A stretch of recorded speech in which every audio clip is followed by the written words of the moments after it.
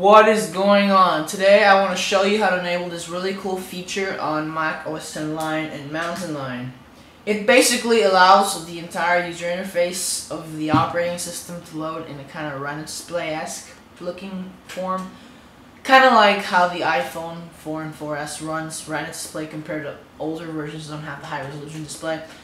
It basically allows you to just run all the user interface elements within the operating system in this kind of blown up and cool looking way.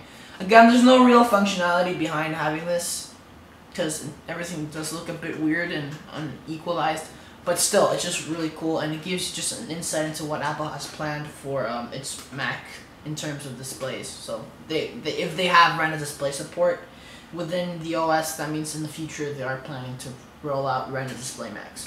So with that said, the first step is that you need to have Xcode installed. If you don't already have it installed, you simply go to the Mac App Store, right? You click it and wait for it to load. Again, wait for it to load.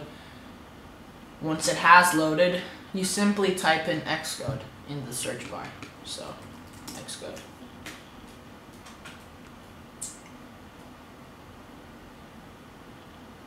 And Xcode is free, in case you were wondering. The only downside in installing it is the fact that it's 1 GB in size, 1.5 GB, and that isn't all that good, really. It does take a while to download if you have a slow internet connection, so once you are done installing it, you simply click free, whatever, install app.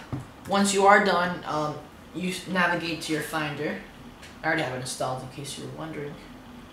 Go to devices, and you go to your Macintosh hard drive, and you'll have this new folder called developer. Within developer you have an applications folder. Within the applications folder you'll have a graphics tools, and then inside the graphics tools you have to go down to the Quartz debug, and that's the application you're going to need right now. So you open it up and you'll have this weird looking menu thing, and you're gonna have to ignore everything it says there because if you're not a developer you shouldn't be messing around with that. You have to go over to the navigation bar where my mouse is clicking, go to Window, and click on UI Resolution. Once you have that, you'll get this really pretty normal looking window, and it'll have a little checkbox for enable high DPI modes. High DPI is the Retina display mode I was talking about. Most of the time you won't have it checked, so I'll pretend I don't have it checked. You'll have it like this. You simply click on the little box, you'll get this thing on. And this pretty much tells you if you're going to have to log out for the effects to take change or whatever. And yeah, you'll log out. I won't since I already have it enabled. So I'll simply click continue. And then once you have it checked, you close this and quit the application. You'll have to log out. I don't.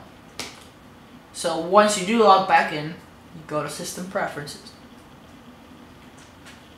Delete the app. And then you navigate to the display section under hardware.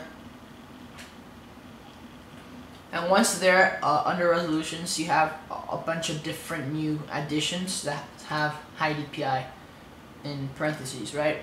So let me enable it to give you an idea of how this looks like. So you click OK, whatever. This really cool looking thing now. If you notice, everything is, again, as I said, blown up, but compared to these icons over here that aren't Retina display configured, you can tell there's a great amount of difference. You can tell that things are pixelated. So let me see if I can show you it in more detail. For example,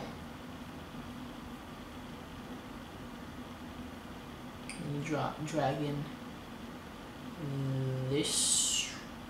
Probably is not configured.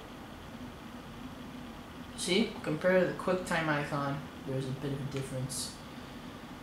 I'll take that off. And everything looks awesome pretty much. Looks incredible.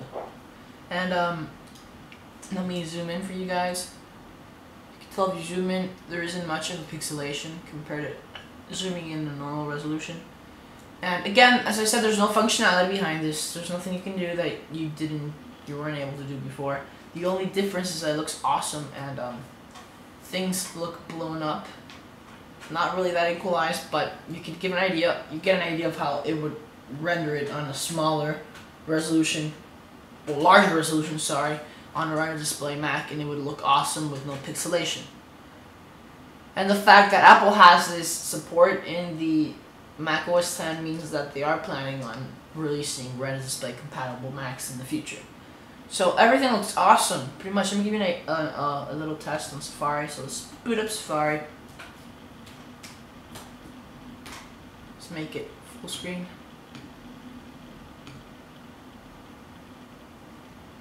Again, it doesn't run as fast as it would normally because of this, but there it looks very iPad-esque looking. And again, similar to the iPad 3, when you're in Safari, you do notice that some text looks a lot sharper than the images, mainly because the images aren't meant to be viewed on such a high resolution display. You get the same thing going on within this. So let's load up this article, give you more of an idea. You can tell that there is pixelation within the picture compared to the text, which is extremely sharp. See?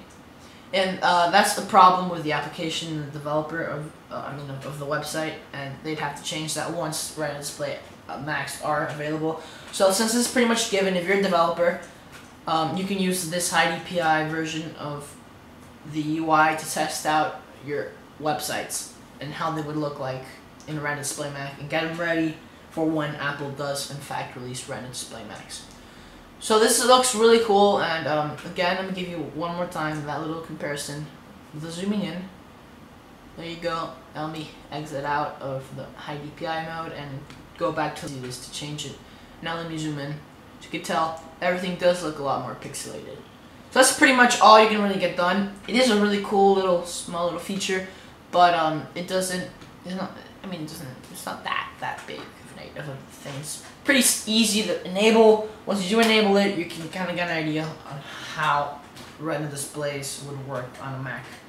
It's really cool, as I said. So try it out yourself. Leave your comments. I won't really answer them since I don't have time and I don't really care. But you can ask questions. Hopefully other people will answer them. I won't.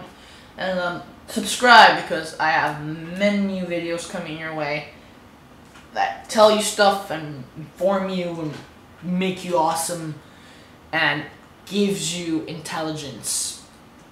Yeah, whatever. Just subscribe. Goodbye.